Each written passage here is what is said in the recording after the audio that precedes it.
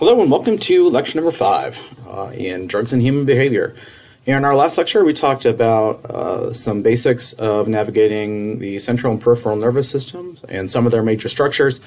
In this fairly brief lecture we're going to talk about the overall structure of neurons and the functions of those particular structures. So this is where we're at in the nervous system lectures. We still have neurotransmission and neurotransmitters and receptors coming after this. This will be a relatively quick look at the structure and functions of neurons. So we'll start off by talking about neurons and glial cells. There are two different types of cells throughout the central and peripheral nervous systems. Talk about the major structures of a neuron, and then we'll talk about the cellular membrane itself, which is of particular importance to how neurons function. So neurons are the basic functional units of the nervous system.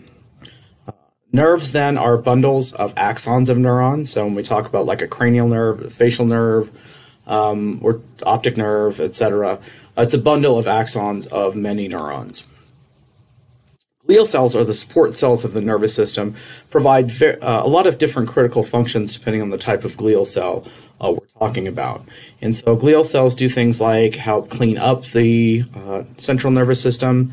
They also help protect the central nervous system. They provide the support structure, the kind of the glue that holds the nervous system together. In fact, glial means glue in Latin or something. So there are different types of glial cells, and so we're going to just take a sidetrack and talk about those. In the peripheral nervous systems, in the central nervous system, we have oligodendrocytes, and the oligodendrocytes send out projections to wrap around the axons of a neuron to create the myelin sheath. Microglial cells are some of those cells that help interact with the neuron and clean up some of what's happening in the synapse, for example.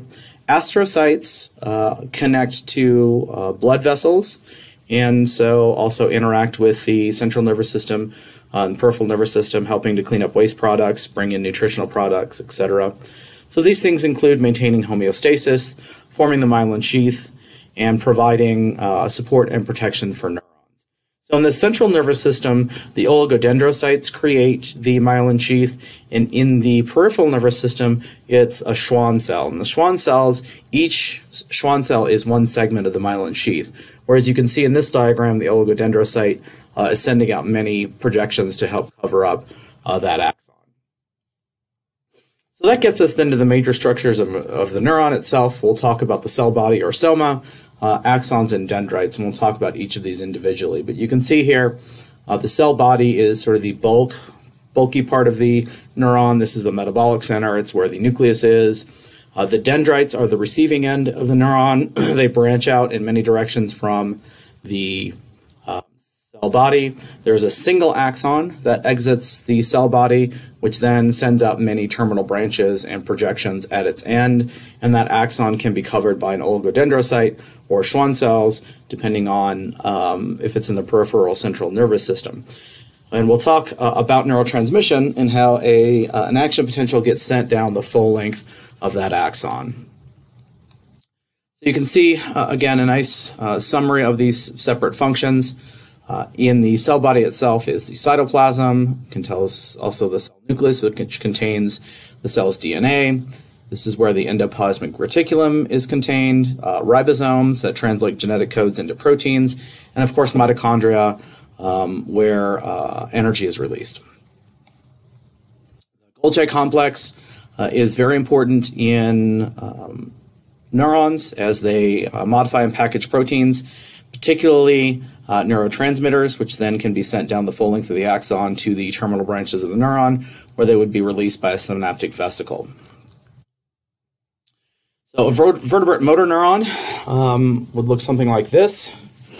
We have the cell nucleus, the axon traveling down to the muscle fiber, being covered by Schwann cells, and then at the muscle fiber, each branch of that will intersect with a different muscle fiber, and then that would actually be called a motor unit.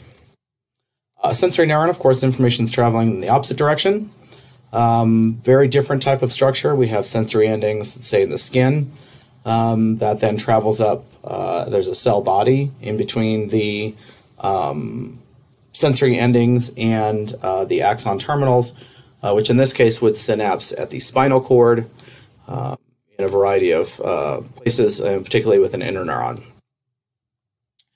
So the major structures of the cell body, we want to talk about the nucleus. This contains the cellular DNA, which is of course particularly important for what the neuron is doing. It's usually encoding proteins. We're going to talk a little bit about what is called epigenetics, in which our experiences, things like stress, post-traumatic stress disorder, can alter that genetic signaling so that different proteins are made or the cell responds in a different way. And those epigenetic changes can actually be inherited by our offspring. The mitochondria, of course, is the cell powerhouse. And then finally, the Golgi apparatus modifies and packages proteins. In particular, we're usually talking about neurotransmitters, which are usually sent down the length of an axon to the terminal buttons, where then those neurotransmitters are released. The axon, there's usually a single axon. This is the transmitting end of a neuron. Neurotransmitters are released from the terminal branches or terminal buttons. Some people call them the terminal butons, but I call them buttons. This is where neurotransmitters are released into the synapse. This is the point at which a number of drugs we're going to talk about have their effects. So at those terminal branches or terminal buttons, what we have are a number of receptors, in particular what are called autoreceptors. And those autoreceptors shut down neurotransmission, so they stop releasing neurotransmitters. There are also transport proteins, which bring neurotransmitters back into the presynaptic cell, and those are going to be very important for us to understand about how certain drugs work. All white matter neurons are covered with a myelin sheath. Gray matter neurons are unmyelinated, or oftentimes gray matter is cell bodies. The axons of many neurons are covered with this myelin sheath, and this purpose of this myelin sheath is to speed up the process of neural conduction. We'll talk about that in the next lecture when we talk about neurotransmission itself. Finally, synaptic vesicles. These are our sort of membrane sacs which contain neurotransmitters. These synaptic vesicles will then fuse with the cellular membrane at that terminal button and then get released into the synapse. So those synaptic vesicles are a very important part of understanding the process of neurotransmission. What happens is when an action potential reaches those terminal buttons, there opens what are called calcium-gated ion channels, or voltage-gated ion channels, sorry, and those vesicles fuse with the membrane and then are released into the synapse. That gets us into the dendrites. This is the receiving end of a neuron. This includes dendritic spines, and the dendritic spines are going to be very important for us to talk about in our discussions of depression, in particular how ketamine has been shown to improve depression in particular by increasing dendritic spine density. These are contains specialized receptors for neurotransmitters. So the dendrites are another important part of understanding this process. Those receptors function sort of like a key in a lock. When the neurotransmitter binds with that receptor, it can open or close a lock. These are particularly important for understanding a number of ways in which drugs work. So to give you an example, the drug Narcan, or naloxone, is a drug that reverses opioid overdose. If somebody overdoses on heroin or fentanyl or one of the other opioids, what happens is those opioids can bind to a specific receptor site. Well, the naltrexone or naloxone binds to that same receptor but doesn't cause any action. And so what it does is it immediately reverses the effects of those painkillers in causing an overdose. And so it's on those dendrites where that action is happening. The cell membrane is a semi-permeable membrane that encloses the neuron. It's composed of a phospholipid bilayer, very critical to neurotransmission. It contains different ion channels, in particular sodium channels, potassium channels, sodium-potassium pump, etc. So what we have here are these ion channels. This is how neurons function, by opening and closing these ion channels and generating an electrical charge or electrical differential between the inside and the outside of a neuron. And that's actually how all neurons function. In fact, some of these ion channels will include receptor sites for different neurotransmitters. So an important neurotransmitter we'll talk about is gamma-aminobutyric acid, or GABA. GABA can bind to an ionic channel and keep it from opening. So those ion channels open and close to create this electrical charge.